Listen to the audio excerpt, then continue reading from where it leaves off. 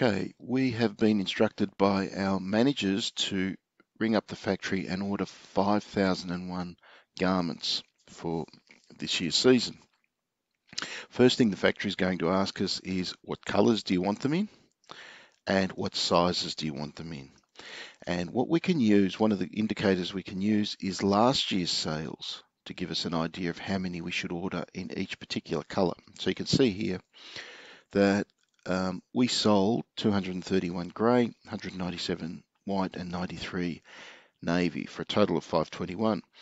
If we broke those down into percentages, we could see that almost half of what we sold, 44.3%, was grey. Therefore, we're going to tell the factory that of the 5,001 garments, 44.3% should be in the colour grey.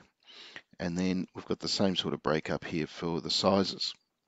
So we want the information to be displayed here in terms of how many small greys, small whites, small navies, etc.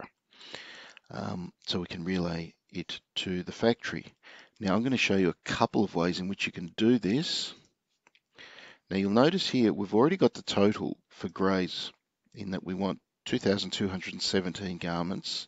So to break that down, all we do is pick up the total and multiply it by the percentage that are small, which is 12.3%.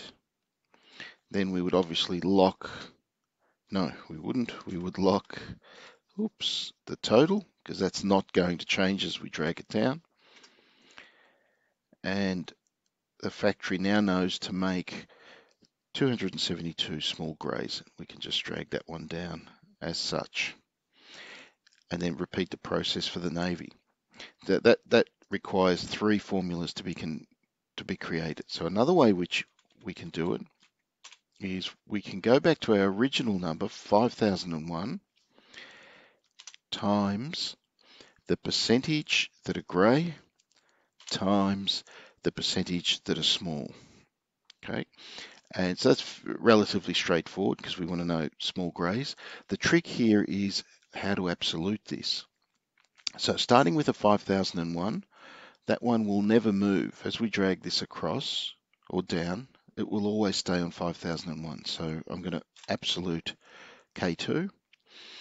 When it comes to K9, we want it to go from the grey to the white to the navy. So we want to lock the 9 because grey percentage is in K9, white is in L9, navy is in M9. So 9 is the one to lock.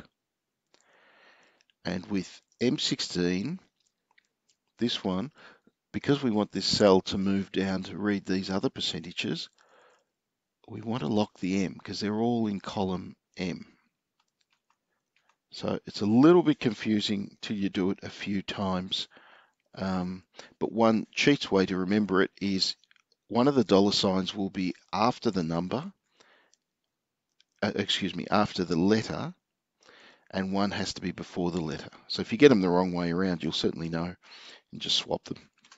But if I do that, I can then drag across, let go of the mouse button, pick it up again, drag down, and it's complete.